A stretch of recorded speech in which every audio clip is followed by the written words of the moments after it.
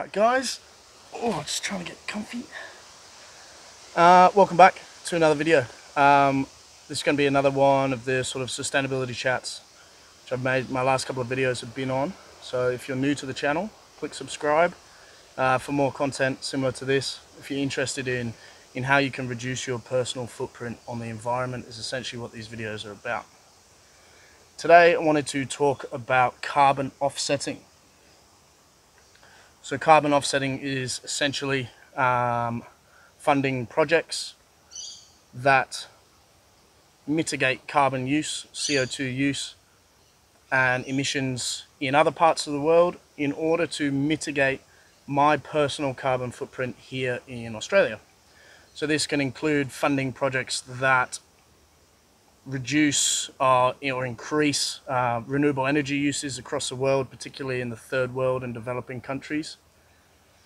And the reason why I want to talk about this today is because I've just booked a flight to the UK. I'm flying to London next January to see family and friends, and I booked through Qantas. And Qantas, at the end of the booking, asked me if I wanted to make my flight carbon neutral. And it was going to cost about $45, and I couldn't really believe that I could negate the CO2 usage from that flight, little tiger moth, from that flight with as little as $45. To me, it just seemed ridiculous, especially considering in one of the previous videos I made called 3 Ways to Reduce Your Carbon Footprint, I looked at diet. One of the things I looked at in that video was if you go from a meat-eating diet to a vegan diet, you can save about 1,200 kilos of CO2 entering the atmosphere in 1 year. So I looked at this flight, a calculator on the website. Here we are. The website was the International Civil Aviation Organization. These are a governing body essentially for global aviation.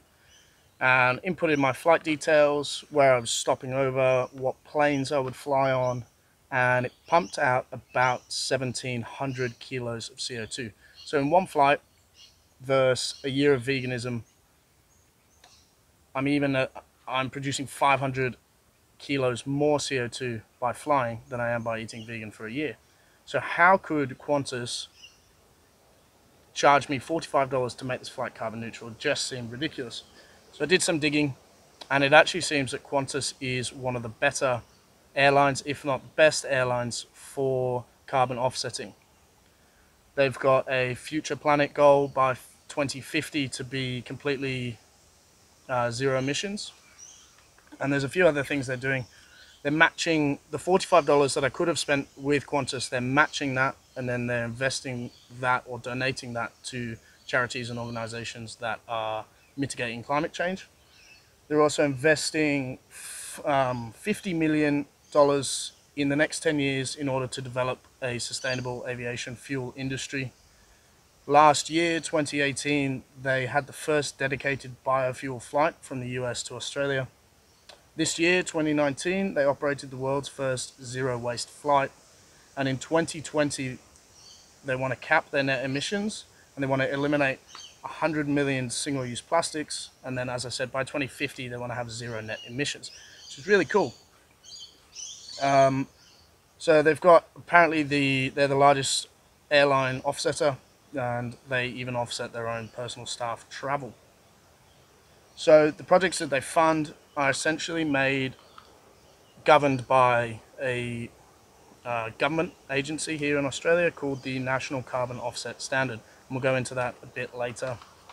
First, I want to talk about, there seems a question when I was researching on whether it's moral for a airline to offer customers the ability to offset their emissions from that flight, based on the fact that I can pollute by flying, and then I can just pay someone to make that problem disappear. It's not actually changing any of my habits, my travel habits. They're not forcing me to fly less or to fly shorter distances.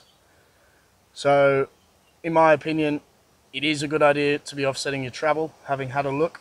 So that to me is a little bit silly, because you can change your habits in other ways to reduce your carbon footprint.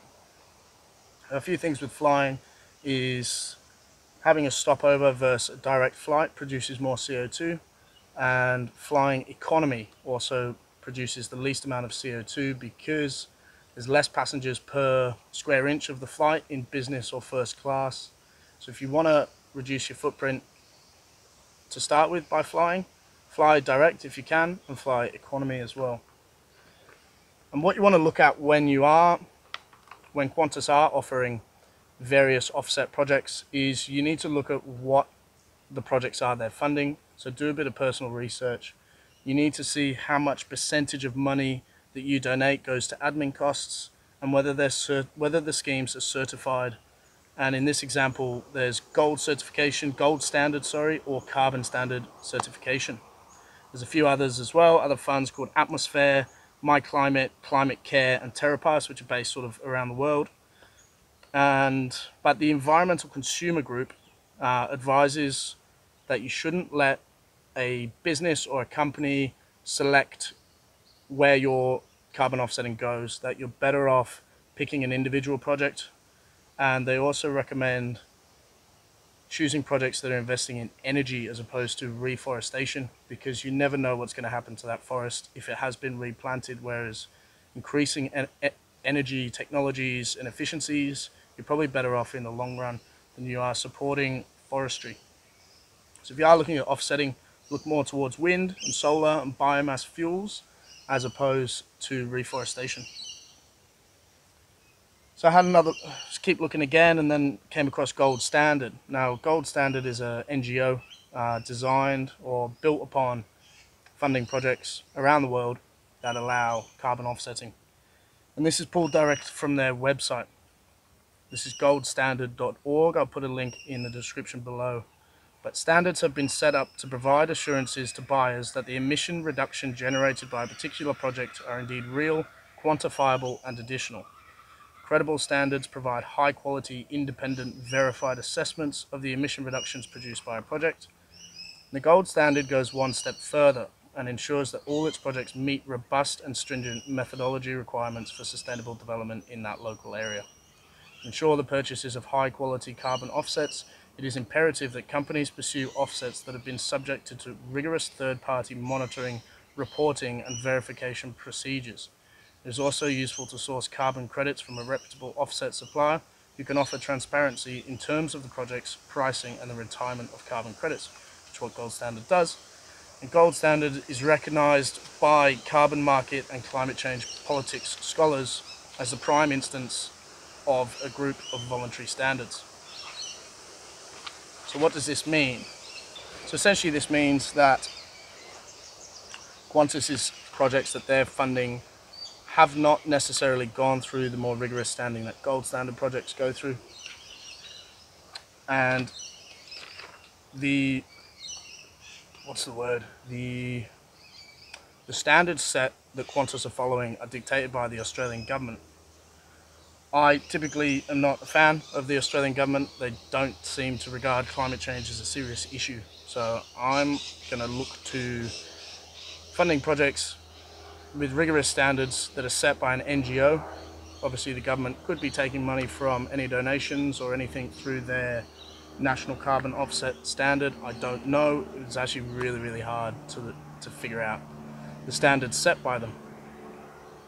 So what am I going to do? I was looking through the Gold Standard website, and if you have a scroll, you can basically pick and select projects that interest you, and they start at about 15 Aussie dollars for 1,000 kilos of CO2. So for my flight, 1,700, I need to be looking at two carbon credits, so 2,000 CO2 kilos of CO2 in order to offset my flight. And you can just have a scroll through and you can look through everything they've got on the website, and it does seem really good. It's quick and easy, and it actually works out cheaper to do it that way than it does through Qantas. So that's pretty much it, guys. I found it really interesting. I haven't really dug into this before, so it's always good to keep sort of figuring how I can reduce my footprint. The best thing about Gold Standard as well is it doesn't have to be related to a flight. It can be related to anything in your life. You can just set up a monthly thing where you just reduce your emissions essentially by saving emissions somewhere else in the world. If you're driving to Townsville, a friend of mine's driving to Townsville and he was asking me about offsetting his fuel use in order to get to Townsville. So Ben, if you are watching, have a look at Gold Standard website. You can offset, I imagine, less than the drive for about 15 Aussie dollars or 10 US dollars. So guys, have a look. As I said, I'll put some links down below that you can follow if you are interested in this. If you do have any questions, please ask me in the comments. If you've got any other topics you want me to talk about, then please let me know in the comments. If you found this video interesting, please give it a like, share it around with your friends, and don't forget to subscribe. I'll see you on the next one, guys. Thanks for watching.